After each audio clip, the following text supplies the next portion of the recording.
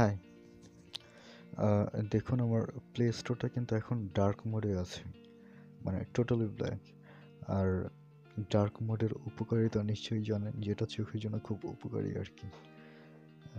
যেহেতু play স্টোরটা white স্ক্রিনেই থাকে, so dark mode করার জন্য আম, বেশি কিছু নয়, জাস্ট একটা অ্যাপ ডাউনলোড করলেই হবে।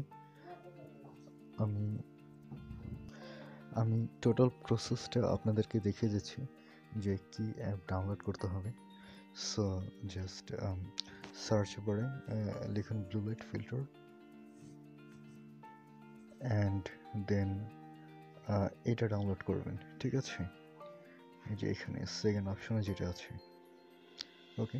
সো এটা ডাউনলোড করার পর ওপেন করার পর নিচে দেখবেন একটা অপশন আসবে এরকম, যে থিম ডার্ক। এটা ডার্ক মোডে আছে, বাট এটা যখন আমি লাইট মোডে করে দিব তখন দেখেন আমার প্লে স্টোরটা কিন্তু আবার সে আগের মতো হোয়াইট হয়ে গিয়েছে। আবার দেখুন,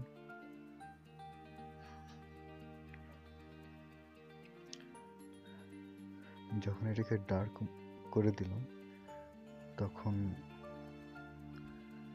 প্লে স্টোরটা আবার সেই ডার্ক মোড হয়ে গিয়েছে, ঠিক আছে? বাট যখন ডার্ক মোড কমপ্লিট হয়ে যাবে, সো তখন এই অ্যাপটিকে আনইনস্টল করে দিলেও কোনো সমস্যা নেই, আপনার এটা ডার্ক মোডেই থাকবে। আনইনস্টল করে দিলাম, বাট প্লে স্টোরটা দেখুন এখনও সেই ডার্ক মোডেই আছে।